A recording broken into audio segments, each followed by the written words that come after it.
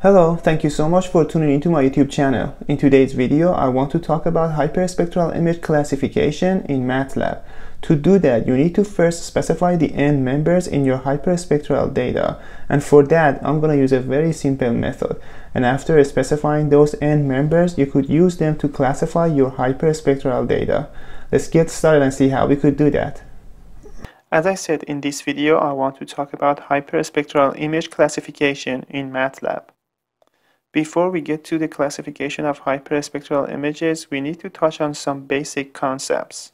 Hyperspectral imaging measures the spatial and spectral characteristics of an object by imaging it at different wavelengths. The wavelength range extends beyond the visible spectrum and covers from ultraviolet to long-wave infrared wavelengths.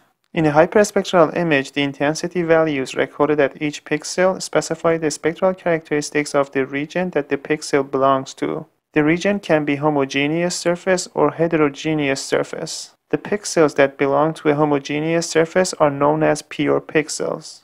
The pure pixels constitute the end members of the hyperspectral data. Heterogeneous surfaces are a combination of two or more distinct homogeneous surfaces. The pixels belonging to heterogeneous surfaces are known as mixed pixels. The spectral signature of a mixed pixel is a combination of two or more end-member signatures. This spatial heterogeneity is mainly due to the low spatial resolution of the hyperspectral sensor. Spectral unmixing is the process of decomposing the spectral signatures of mixed pixels into their constituent end-members. The spectral unmixing process involves two steps. First is end-member extraction and second is abundance map estimation. The spectra of the end members are prominent features in the hyperspectral data and can be used for efficient spectral unmixing, segmentation, and classification of hyperspectral images. Given the end member signatures, it is useful to estimate the fractional amount of each end member present in each pixel. We can generate the abundance maps for each end member, which represent the distribution of end member spectra in the image. You can then label a pixel as belonging to an end-member spectrum by comparing all of the abundance map values obtained for that pixel. Interpreting the pixel spectra by performing spectral matching is how the classification process is done in hyperspectral images.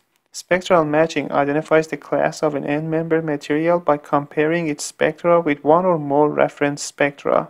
The reference data consist of pure spectral signatures of materials which are available as spectral libraries. The spectral libraries could be found online or just through someone who knows the pure spectral reflectance available in the data. Here I show you how to identify different regions in a hyperspectral image by performing maximum abundance classification or MAC. An abundance map characterizes the distribution of an end member across a hyperspectral image. Each pixel in the image is either a pure pixel or a mixed pixel. The set of abundance values obtained for each pixel represents the percentage of each end member present in that pixel. In this example, I will classify the pixels in a hyperspectral image by finding the maximum abundance values for each pixel and assigning it to the associated end member class. In other words, the spectral reflectance present in the hyperspectral image are assigned to one of the end members class according to how similar they are to them. So as you can see, the end members have to be found before the classification process starts, because the end members specify the classes into which the hyperspectral image is going to be classified.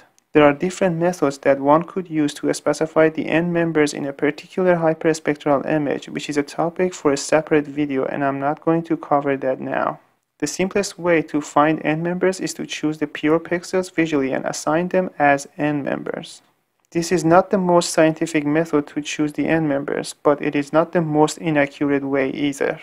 So as you can see, I'm choosing these 7 points as end members because visually they come across as pure. These 7 points have already been chosen and saved. So now let's go to Matlab and use these 7 end members to classify this hyperspectral image. Okay, here's the code for this problem. I have already talked about how to read NV images of hyperspectral data in a prior video. If you would like to learn more about that, I refer you to that video. So first I'm just going to read the hypercube, and I'm going to read the image, the hyperspectral image. I am excluding the last band because I noticed that it's all 0 and I don't want to have 0 in my data. So you might not have to do this. This might be only specific to me. And then here I'm saving the end members. I have already located them, and I'm going to save them in the variable sig. And I'm going to make a new hypercube here in which the last band is excluded, and I have already explained why. And then I'm going to use this built-in function to classify this hyperspectral image into the classes specified by sig. I have 7 classes. This is where the class names are. And then this is where I perform the maximum abundance classification. And this is where I show the classification result using image SC. And then I need this color bar to be like this. So this is very simple. It's not the most scientifically approved method, especially the way I choose the end members. But as long as you have someone in your group who knows where the end members are in your hyperspectral image, you're fine. You could do the same method. Okay, let's run it, see what happens. So this is the result of classification. Let me also show you guys the original hyperspectral image. You could see that it's not bad, especially given that I chose the end members visually. You can see the 7 classification maps on this hyperspectral image.